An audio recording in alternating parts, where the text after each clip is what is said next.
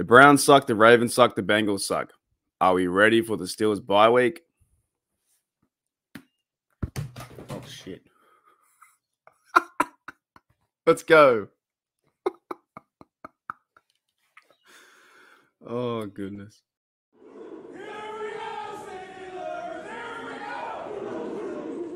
G'day, guys. Welcome back to Steelers Nation Australia. You just saw me almost take out my camera and spill my coffee everywhere as I threw my football, and that's staying in. But this is the AFC North rundown, week 6.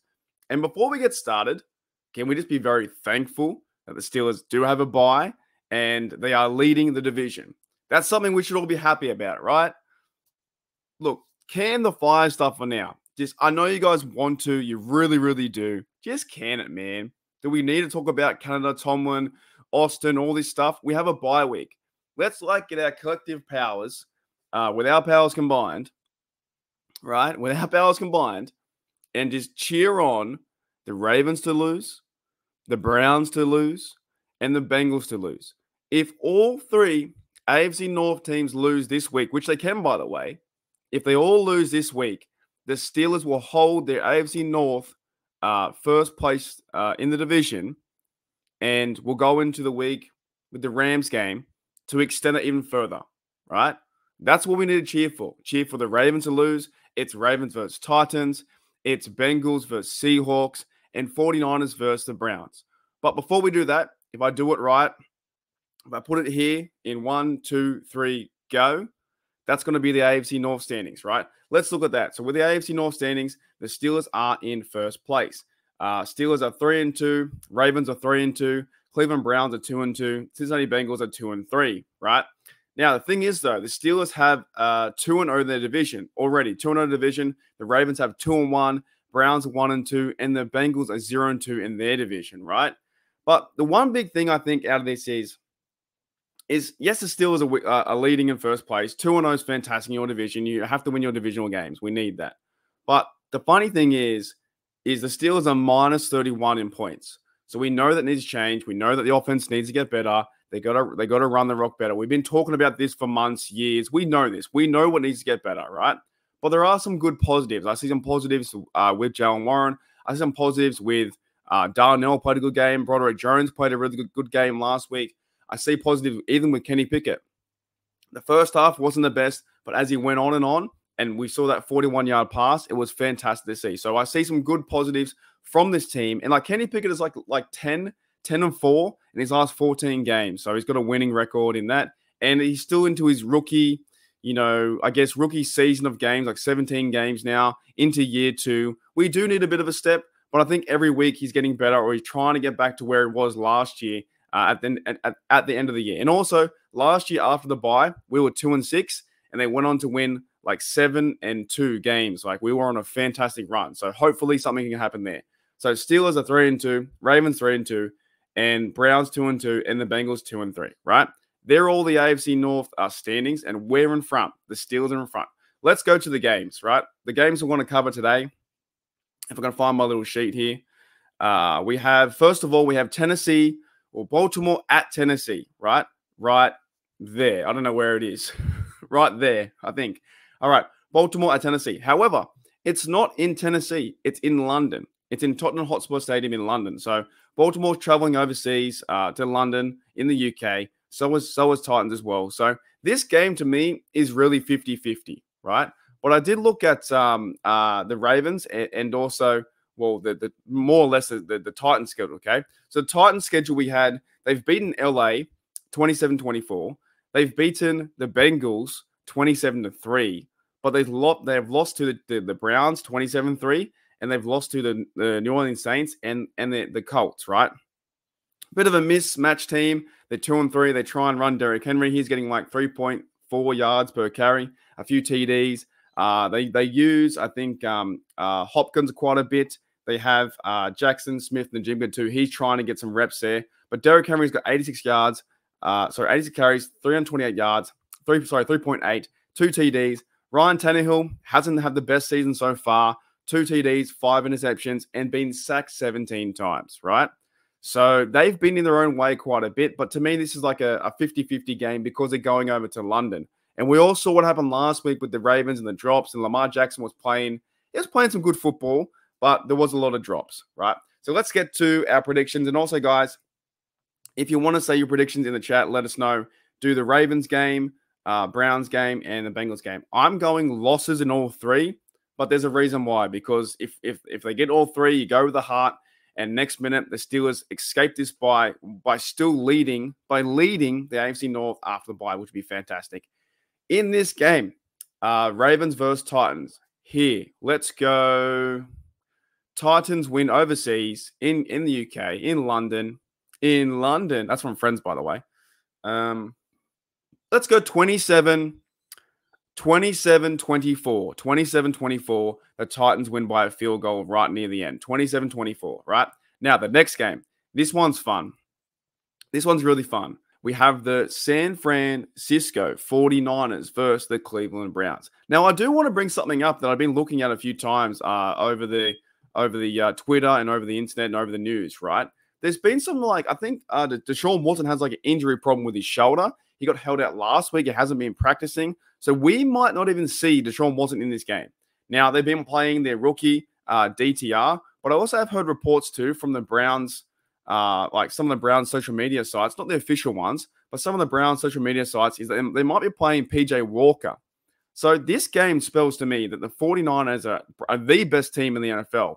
And looking back at it now, when we verse the 49ers in week 1, nobody can stop them, right? They are right now, those guys in the Eagles, maybe the Chiefs, are Super Bowl bound champions. So 49ers are 5-0. Brock Purdy is lighting them on fire. He hasn't lost a game yet in the regular season. I was doubting him, but I shouldn't have. And also, their team is awesome. Brandon Ayuk, Deebo Samuels. They've got George Kittle, good offensive line. Christian McCaffrey. Their team is freaking awesome. They beat the Cowboys 42 to something else, right? So this game, I know it sounds crazy, and it's going to be a real quick prediction because I want to fly through this one, right? This one to me is 49ers. I know it sounds crazy. 49ers 49 right here. 49 to Browns 0. 49-0. I know it's jokingly look, of course the Browns are going to score points. Of course the 49ers won't score 49 points. Maybe not. But it's kind of funny. I think that if they haven't got any Watson, of course, Nick Chubb's out. They've got to run the rock better with their backups. If they haven't got that, you've got to rely on a rookie. I just think that the 49ers defense will feast. They've got Javon Hargrave. They've got the other bloke over there, Bosa. You know what I'm saying? They've got that dude there. They will feast. It doesn't matter where you're playing. And I think it's in Cleveland. So there's going to be, and I've been looking through the comments too for Cleveland Browns fans. Even they don't like this matchup. This is not a trap game, but it's like San Francisco should win this game by 21 points. They should hammer the Browns, and they will fall to 2-4. So the Browns are in a bit of trouble. They paid all that money for their quarterback, $230 million. He's got injuries. I think he's been sometimes even a healthy scratch. So he's out of it right now. They're going to go with their rookie DTR. So 49ers win 49-0 over the Browns. Last game, we have a closer one that I tell you what, Seattle versus Cincinnati. I didn't realize until looking up today because I'm trying to get myself more involved in NFL content because all I do is focus on Steelers. And I know I should look at other teams too, but I'm just so busy that Seattle right now is 3-1. I didn't realize that. So Seattle is 3-1. If I go to their schedule, right, Cincinnati versus Seattle and Cincinnati at home. So the only loss that came from Seattle Seahawks so far is the Rams week 1. When they lost 30-13. They then beat Detroit in overtime 37-31. They beat Carolina, who's now 0-5 in the season, 37-27. They beat New York Giants, who, look, back-to-back games aren't the best teams in the NFL. They beat them 24-3. They went on a bye, and now they're versing the Cincinnati Bengals at home. Also, good thing too, all these games are at 1 p.m. or before 1 p.m. because the UK game is much before, right? So Cincinnati versus Seahawks is my 4 a.m.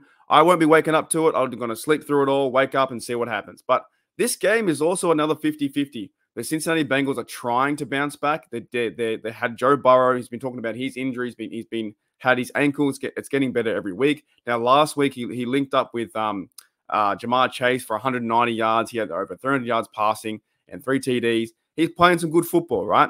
But the Bengals, they, of course, have lost. They lost the first 2 games, 24-3, 27-24 with Baltimore.